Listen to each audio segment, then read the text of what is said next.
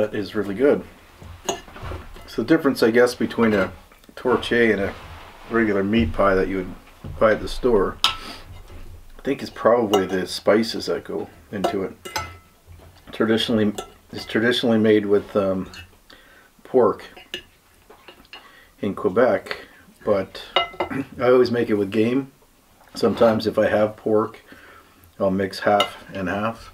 So half deer or moose or bear with half pork.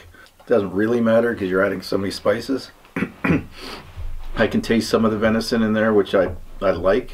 So the main spice that really hits your tongue is the sage and the nutmeg and the cinnamon combined, and the clove. And there's salt and pepper and garlic and onion and stuff like that in there too, but those real Christmassy smells and Christmassy flavors really come out in this thing. So for Callie, I just cooked some plain venison with nothing else in it. So that's what she ate tonight. This will last me probably a couple of days. I'll eat it for breakfast too.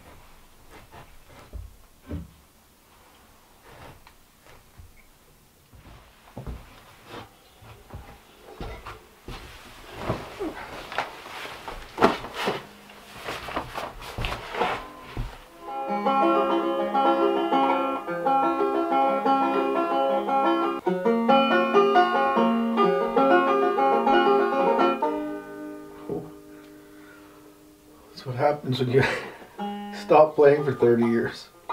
Everything's crampy.